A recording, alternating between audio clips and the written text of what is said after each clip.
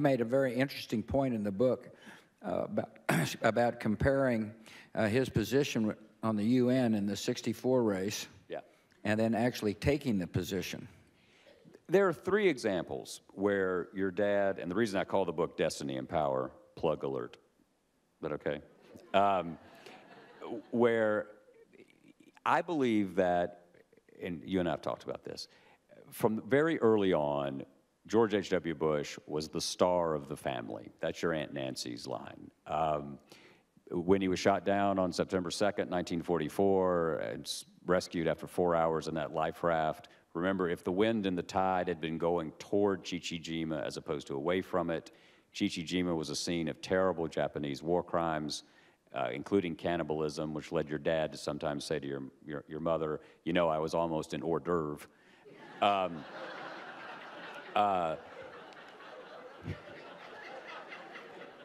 If the wind had been going another way, he might have eaten, you know, and hell, he might have been an entree. I mean, he was a tall guy, you know. He's 6'2". So at that point, your Aunt Nancy said, he was meant to be saved. Your father introduced him to the French ambassador in Washington in the 1950s, saying, this is my son, George. He's going to be president of the United States one day. Grandfather, Senator Bush. And in 1965, when he's lost the '64 race, but the 7th District of Houston is coming into being, he has a fellow named Ross Baker who is thinking about challenging him in the primary.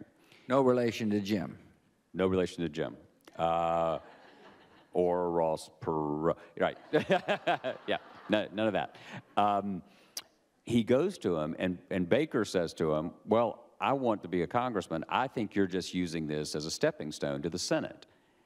And George H.W. Bush says, no, no, I'm not using this as a stepping stone to the Senate. I want to be president.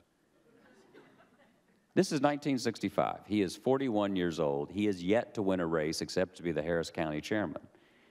But he had a sense of destiny, a word he doesn't particularly like, but it was a sense that he was meant to do great things.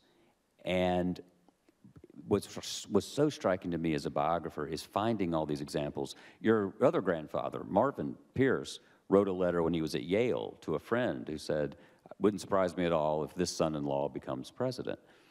So people were talking about the possibility of a pathway to the presidency as a possibility long before it became probable, which was a real revelation to me, and which led me to begin to see his career in a slightly different light.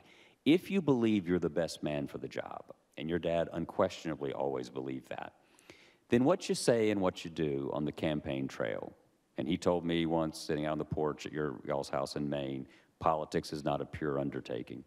You have to say and do certain things that you might ingest badly to get to where you want to be.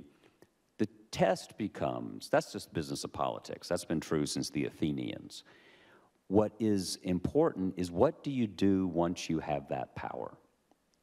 And one of the examples is, as the president says, in 1964, George H.W. Bush was not exactly the biggest fan as a Goldwater Republican of the United Nations. But he gets that job, he gets that power, and he works like a dog to make the UN matter as much as it can for foreign policy and to help his president, which was his duty at that time. And there's example after example of where he would win power and always at that point put the country ahead of his own political interest. And that is a rare political story. When you write the book on me, you're not going to find anybody predicting I would be president.